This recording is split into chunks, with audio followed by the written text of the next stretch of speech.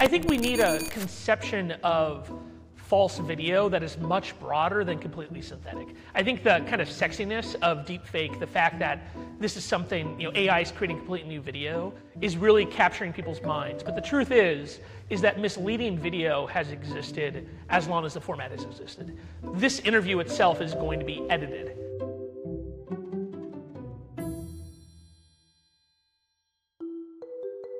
We actually don't have a lot of evidence of actual deepfakes being used in disinformation campaigns in the United States, at least. The most common example that's been given has been a video that was posted of Nancy Pelosi that was slowed down to make it sound like her speech was slurred and that perhaps she was drunk. And then he had a press conference in the Rose Garden with all this sort of visuals that press conference in the Rose Garden with all this sort of visuals that obviously were planned long before I said.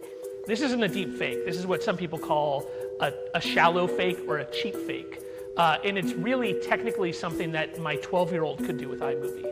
And I think this is one of the interesting issues here, is that a completely synthetic video might be easier to demonstrate falsity than something that is more subtly modified. And so I think it's less likely that we're going to see deepfakes used to create completely new speeches, to create politicians saying things that are completely off the wall. But what you might see is the continued use of techniques to modify real video in a way that then can at least seed an argument of whether it's true or not. Another great example of that was the Jim Acosta incident at the White House. And I think these kinds of more subtle modifications are harder to push back against and are probably going to be more likely to be deployed than completely synthetic videos.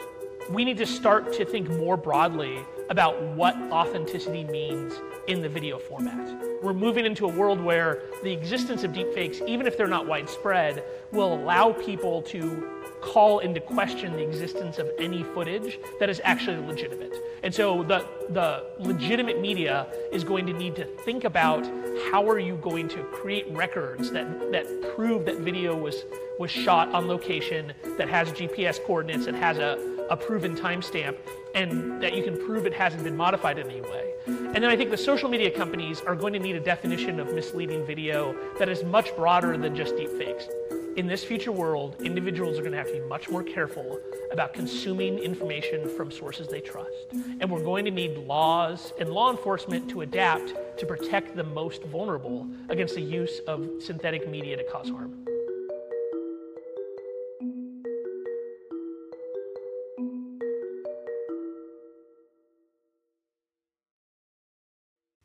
Hey, NBC News viewers, thanks for checking out our YouTube channel.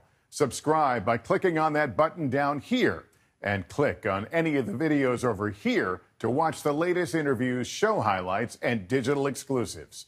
Thanks for watching.